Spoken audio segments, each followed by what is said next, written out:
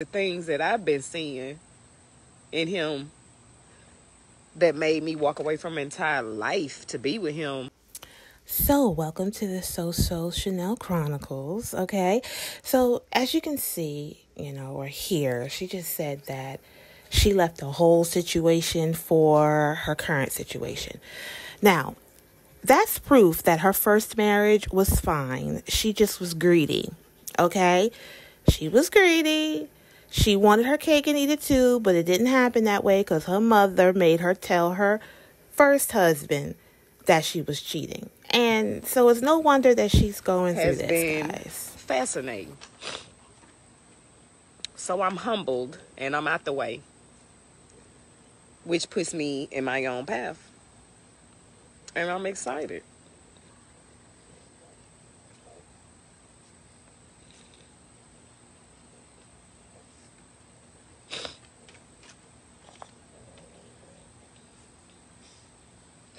When Bishop Jakes this morning was talking about grief, I feel like we spent all of 2020 grieving the marriage that we had in 2010 or 2011 or 20. Look, to all of her followers that are listening and looking at this video, I know you love her. We love her. That's all you say in my comments on TikTok. Look, great. I love her too. But I'm going to tell the truth, okay? If you really love someone, you'll tell them the truth, okay? Who grieves their marriage? This woman is just grieving for everything. She grieves over a dollar, grieves over a marriage, grieves over everything. I don't know if she's able to really decipher what to grieve about. 12 or 2013. She wanted this marriage, right? She left her whole life for it. In 2013, and it did not stop after that.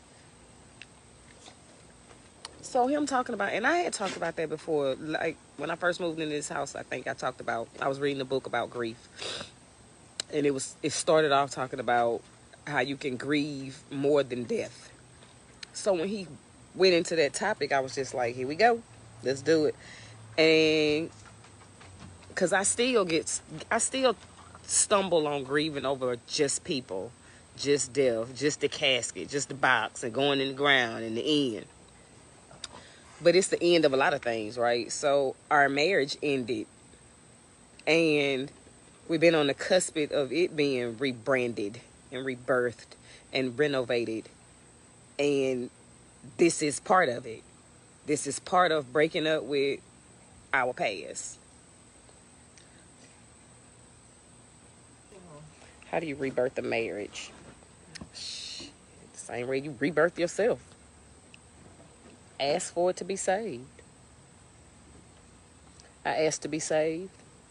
I asked for my marriage to be saved. I asked for my parenting to be saved. I had to ask for it to be saved. And then I had to do everything to save it. More we do that.